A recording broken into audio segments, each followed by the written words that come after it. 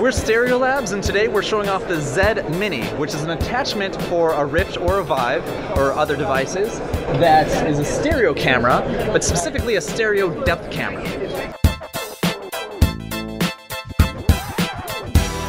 So what it means is not only does it have two cameras that pipe in video feed in real time to your eyes,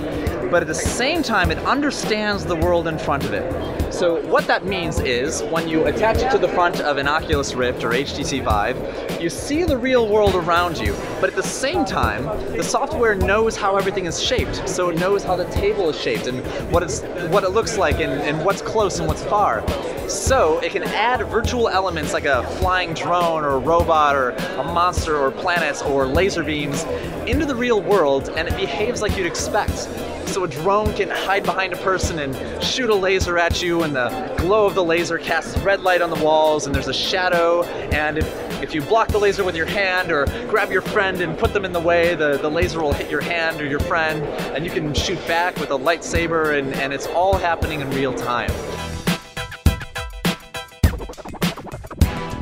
Now, you have to attach it to a Rift or a Vive, which means there's a tether, a cable that attaches to the computer, which is a little annoying, but the advantage of this is that unlike headsets that can do this that will come in maybe a year or 2 years, this product will be available in September of this year.